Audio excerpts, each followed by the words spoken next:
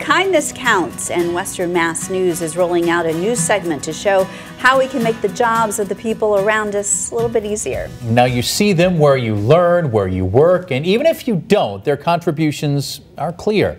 Custodians are part of our daily lives, and today we're highlighting one that's been a part of the Holyoke public school system for more than 2 decades. Our Western Mass News reporter Taylor Jacobs has more on how we can make his and custodians' lives all around the world a little bit easier. If the halls and walls of the Ian White School could talk, they'd probably thank Jimmy Manajek, a custodian at the school who's worked tirelessly to keep them clean for over 20 years. I come in the morning, Yep.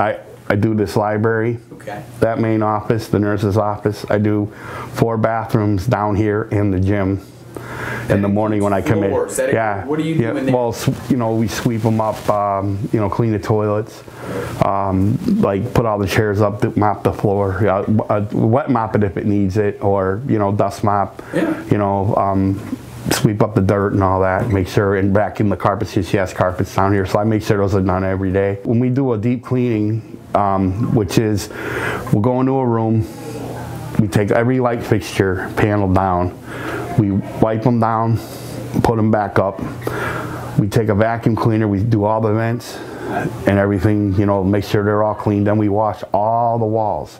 And the last thing we do is strip the floor. Top to bottom. Top to bottom. Western Mass News tagging along with Jimmy as he makes his rounds in the cafeteria. Everything, any situation, any tool. His hope that an antioxidant-rich fruit isn't on the menu. Blueberries are the worst. He sweeps and sweeps, filling up bag after bag with what students have left behind, ultimately dragging this bin to the dumpster, where lurking in the woods are scavengers, eager for an easy meal. It's hazard coming out here is the squirrels. The squirrels, huh? I got a check 20. Give them a big. Oh, Yeah, how heavy was that thing? 40 pounds. No blueberries in there though, huh? Carrot. We'll do about 4. Yeah. And that's just after 1 round of kids, huh? Yeah. It's tough and for the most part thankless work that's overlooked, but it's not lost on everyone. I can't thank him enough for what he does. Every day we come to school with clean floors and classrooms. This is Jalen and JD, a couple of 5th graders who wrote these letters to Jimmy in appreciation. He really works hard on this school. I am so happy to have him at our school. See, that's just the type of guy Jimmy is, a difference maker who goes above and beyond. And his boss, Principal Jackie Glasheen, says for proof, look no further than a Saturday afternoon the summer she started.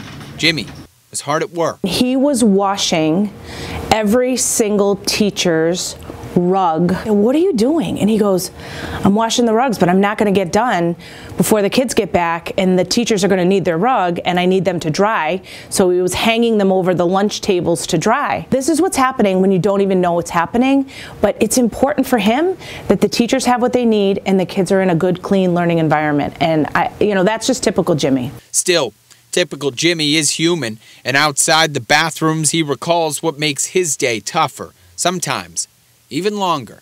These are some trouble spots for you? Yeah, usually. What do you see?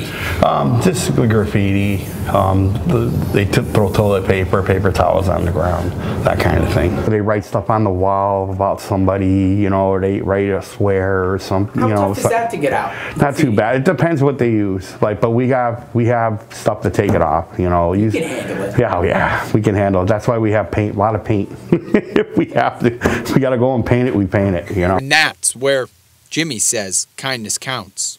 In Holyoke, Taylor Jacobs, Western Mass News.